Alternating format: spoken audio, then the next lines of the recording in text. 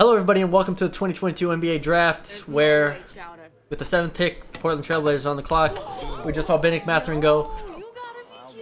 Shaedon Sharpe's on the board, Dyson Daniels on the board. We're not high on Dyson Daniels. We are high on Shaedon Sharpe, AJ Griffin. Where do we feel like they go? They just traded for Jeremy Grant.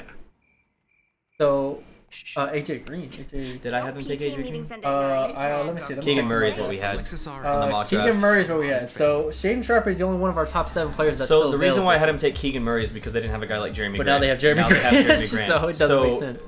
It seems clear that they're going to take a player like Dyson Daniels. We are not high on Dyson Daniels. I mean, hopefully he develops into something, but I think that you need to have the player right now with the highest floor that's available, because that's what Dame wants, right? I mean, who could they even take? I don't know if Shaedon Sharpe is realistic. I don't think you can take Shaedon Sharpe here. I think we're going for a floor over ceiling, and I would look more so at. Let me throw a name out there, okay? Because we both think I think Dyson Daniels is going to be the pick.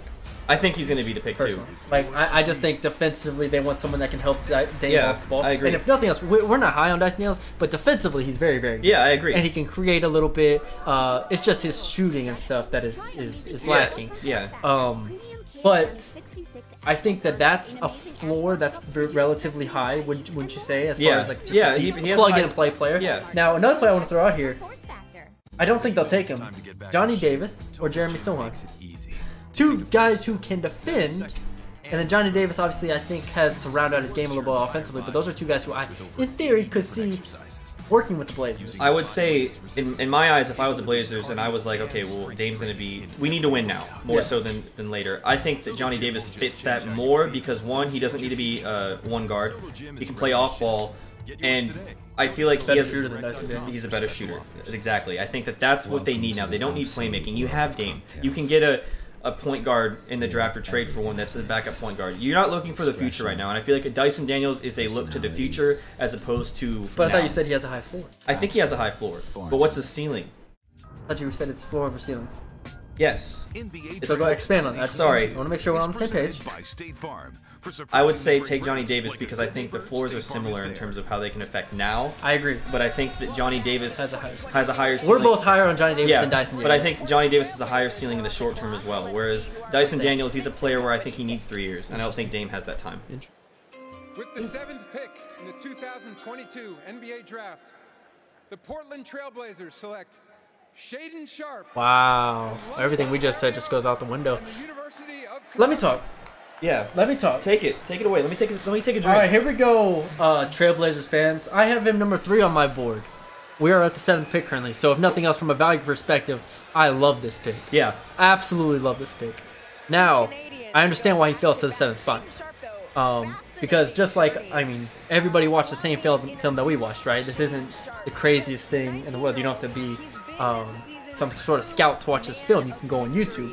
Shaedon Sharpe did not play in college. He did not play at Kentucky. And when he had the chance to play in Kentucky, he said no and chose to preserve his draft stock. So for all those reasons, I understand why he fell. But damn it, this dude can play. Yeah. This dude is different. Athletically, he's an NBA player. His jumper, I think, will translate at high level. Now again, we didn't see him in college, so we don't know. Maybe he, under pressure in different situations, it's going to take him time to adapt. And that's where we were talking about. The floor doesn't feel as high as those guys that we talked about. It might take him a year or two to come in and be like, all right, this is how I'm going to play off Dame. This is how I'm going to play without the ball in my hands. Because in high school, you watch him play in high school. I watched a good amount of his high school games, and it felt like he had the ball in his hands all the time. Yeah. Now, I think that's his upside, and that's why I love him, is because I think he can develop into that, you know, isolation scorer, that guy who can get to the rim, get to the free throw line. I love Shaedon Sharpe in that respect. I mean, look at this athleticism, man. Yeah. He's a freak. He's a freak. Now, for all those reasons, I think his finishing, his shooting, his 3-level score, awesome. We just need to see one.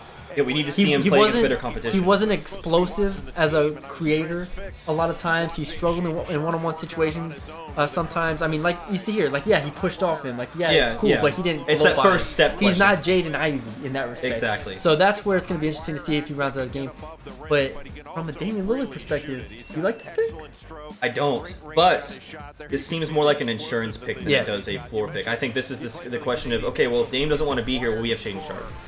Yeah, I also think, not for nothing, this is, they had probably had him very high on their board, and they're like, if he falls to us, we're just going to take him. Yeah, and there is nobody else on this board that is available to me that is close to Shaedon Sharpe. Johnny Davis, Dyson Daniels, I have none of these guys. Ceiling perspective, I have Shaedon Sharpe way higher than those from a ceiling perspective, absolutely not. And like you said, it might have just been a case of, we'll take Dyson Daniels if Shaedon Sharpe's not there, but if Shaedon Sharpe's there, yeah, we get him. Exactly. So, I think that's what that kind of pick this is. It's just the questions again.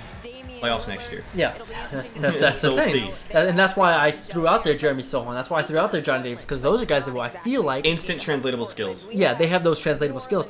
Shaedon Sharpe could, but we don't know. But I'm not gonna go into the season saying, all right, Shaedon Sharpe, mark him as a starter, mark him as a 14-point per game scorer. I can't do that. Yeah. With that being said, in 4 years when we look back on this draft, I think he's the top 3 player in this draft. Oh yeah. And I love him. I completely agree. that. So therefore, I can't hate this pick. I like this pick a lot. Yep, I agree.